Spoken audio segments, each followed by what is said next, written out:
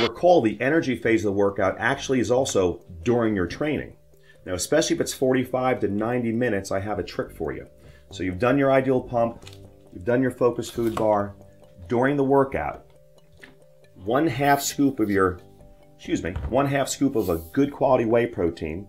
By the way, again, NSF approved, very rare, okay, very clean, there's science behind it. Having said that, 1/2 scoop will provide about 12 grams of high quality protein. Mix that with about, say, 24 grams of sugar. You can just get some dextrose. Mix it up, bring it to the gym.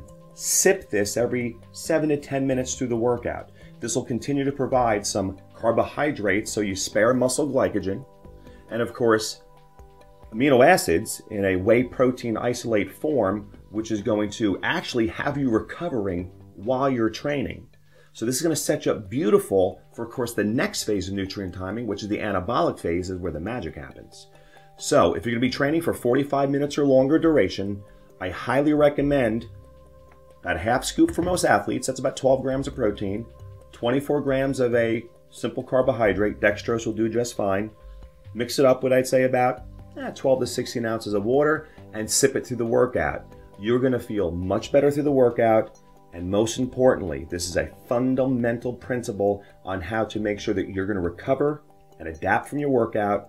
Again, this is all part of eating right, training smart, and taking the right nutrients. So put that in your workout immediately and watch what happens.